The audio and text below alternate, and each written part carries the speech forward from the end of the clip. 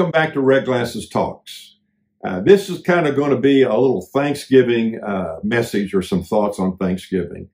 Let me ask you a question. Do you know how God looks at a thankful person? Let me tell you something. Being thankful is a big deal to God. In fact, if you look in the Bible, in the concordance, that's usually in the back of your Bible, all the verses listed in the Bible that deal with gratitude, thanks, or thanksgiving. That might be a little assignment you want to take. So here's a question for you today. Are you a thankful person? Do you show your thanks to God and your gratitude to others frequently? So I want to read a little thought to you here and then close with the scripture. And this will be our little Thanksgiving thought. This is called a memo from God. This is God. Today I will be handling all your problems. I do not need your help. So have a nice day. I love you, God. If life happens to deliver a situation to you that you cannot handle, do not attempt to resolve it yourself. Kindly put it in the SFGTD, that is something for God to do, box. I will get to it in my time.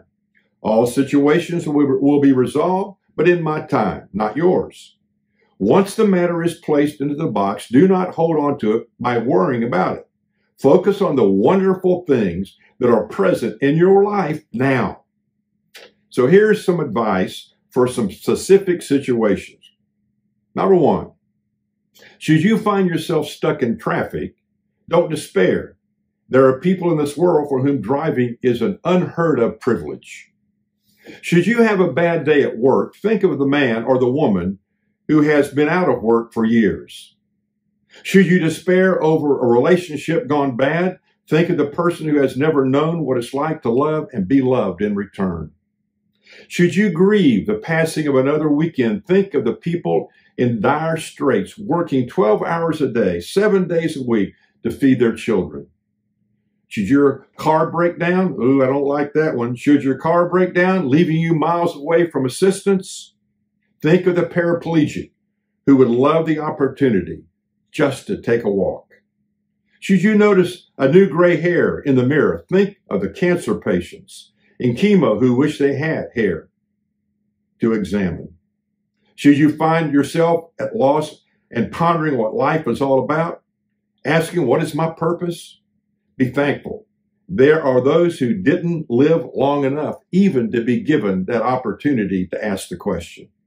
Should you find yourself the victim of other people's bitterness, ignorance, smallness, or insecurities, remember, things could be worse. You could be one of them. So there's a powerful passage of scripture in 1 Chronicles in the Old Testament, and beginning with verse number 10. Then David praised the Lord in the presence of the whole assembly. And this is what he said. O Lord, the God of our ancestor Israel, may you be praised forever and ever.